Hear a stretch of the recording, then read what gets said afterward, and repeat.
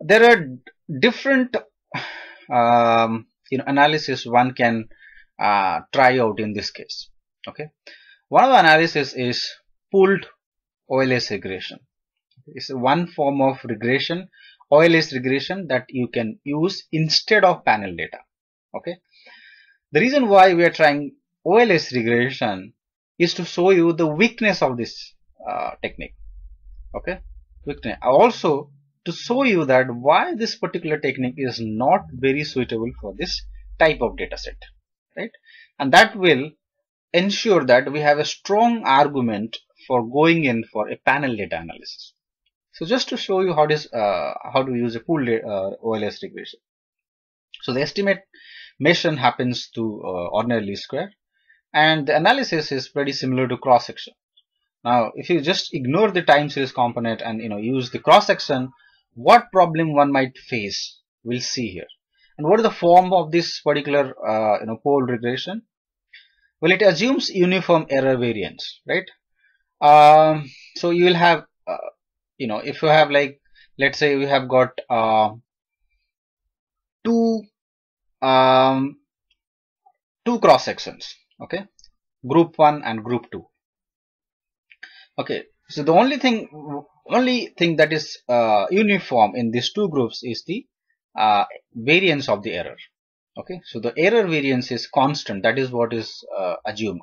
So we will not get into details of it, details of how pooled OLS regression is I mean, why it is pooled OLS regression and how it is different from the OLS regression.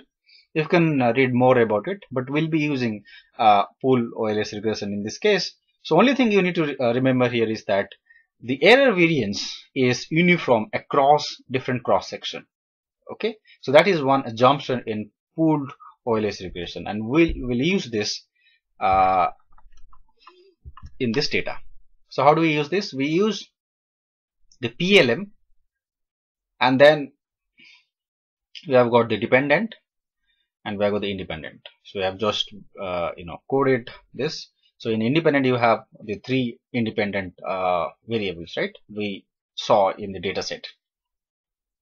We have got the data, input data, the same data that I showed you, and in the model you have to put it in the kind of model that you are using. Okay, so we are using pooling in this case. So just provide pooling to this particular statement, and we are saving this in a variable called pool. So this is the syntax. Okay, simple syntax, and if you're familiar with R, you should find it very easy. Okay, so we're just taking a procedure PLM, which takes argument, which has independent variables, dependent variable, the data, and the type of model that we are trying to, a type of panel data models that we are trying to fit here. So we'll see some of the statistics in this particular result. So in the results we have got the intercept and the slope coefficients, the R square and the adjusted R square. Remember, this is OLS, so we'll of course get these these things in the results. So what we can see here is that two of the variables are significant. Okay? Experience is significant because it's less than 0.05. Similarly, education is also significant. Number of projects is not a significant variable in determining the salary of an employee. The R square is 0.35 and the adjusted R square is also pretty much the same. So that's what the result from this particular model. Now, is it good? No, it is not good model because it's a bad fit to the data. Okay, we can actually have a better model. We can actually have a better model with higher R square. Okay, with higher R square, which signifies the model's strength. Okay, R square the higher it is, the better it is, right? We want always very high R square. We want always it to go up. So it ignores the fact that it is a panel data. It's simply we are fitting a cross-section model to a panel data. So of course we will expect a not so good model, and that's exactly what we're getting here. We are getting only 35% of R square, which is not a very good fit to the data. And this is happening because the error terms are correlated and we are not taking care of that. Okay, so we are losing out a lot of information in this particular type of model. Okay, the next one that we're going to do is the between estimation. So this is the estimation type 2. Okay, the pooled one was 1 and this is 2, the second type. So what it does is it calculates the average of the dependent and the independent variable over time and does the OLS regression of the dependent by taking the independent variables. It's pretty simple.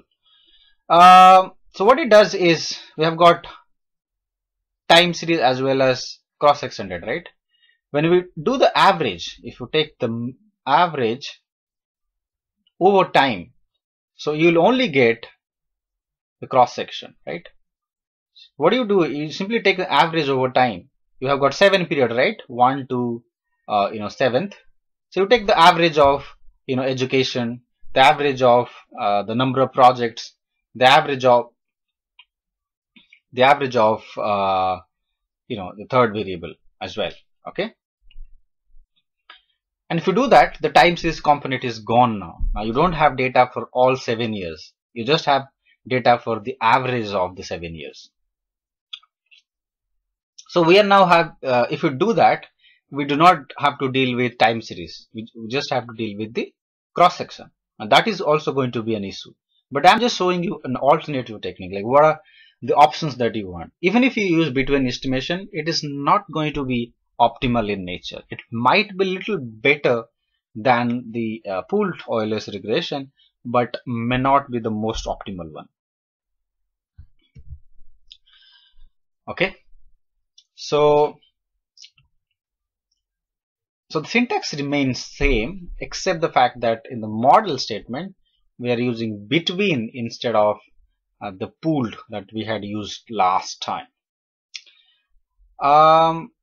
The results are pretty much same except the fact that the R square has gone up now. R square has 0.4 instead of 0.35 the last time we saw. Now, as I was initially, I was talking to you in the last slide that the R square might go up, but we are not sure if this model is the optimal fit. And it has certainly gone up, but it is definitely not the optimal one. It can go up even higher if we use a right model. Okay, so the between estimation is also not a fit to this data. One thing you need to remember here, probably you have to revisit the theory, and I strongly recommend you to learn the pooled estimation and the combined estimation, ordinary least square, pooled and combined ordinary OLS estimation.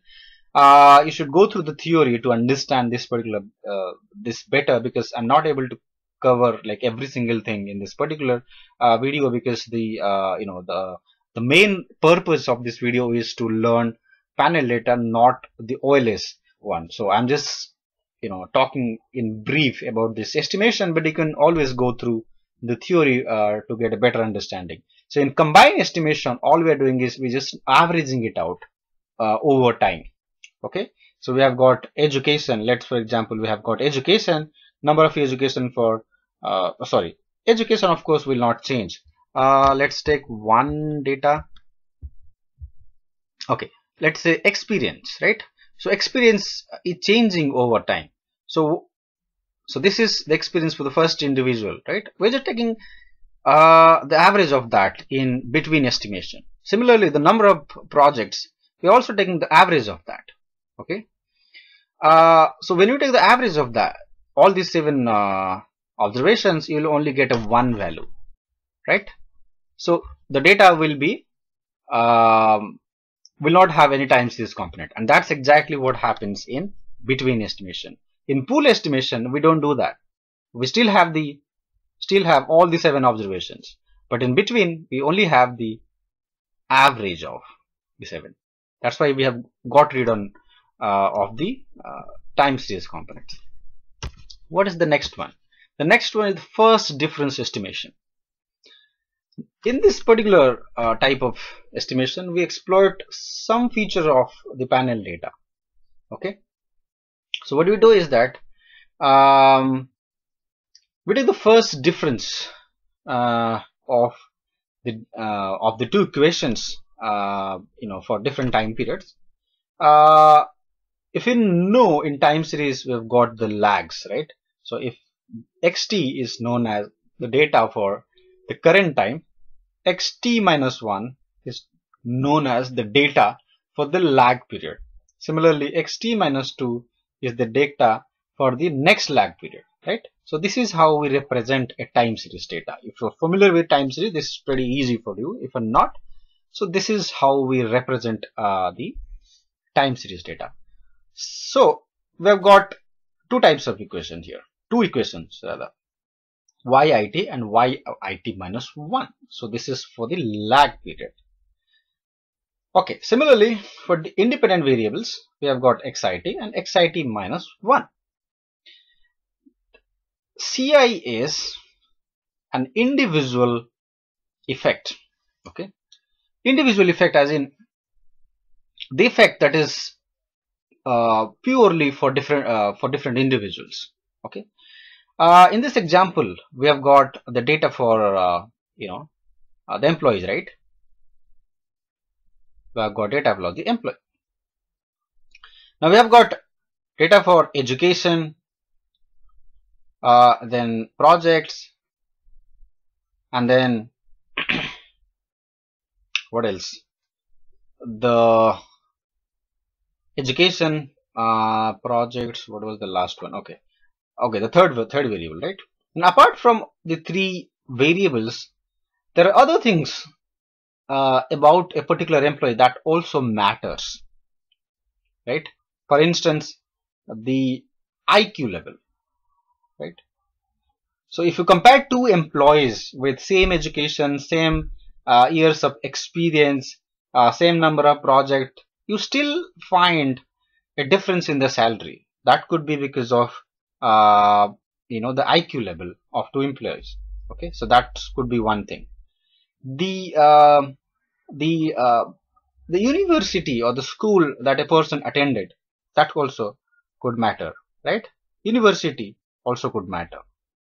Then family background, parents' income, right? That also could matter for the salary of an employee, right? Somebody who has gone to a better school or a better university, whose parents have been able to spend more money or more time for the for a particular employee, then there is a higher likelihood, the likelihood that he would have been able to more successful in his profession would have been higher, right? So given these 3 variables same, you will still find the difference in the salary for 2 persons, and these are individual specific things. Okay, individual specific things, or also we call it as the unobserved variables or unobserved features of the data.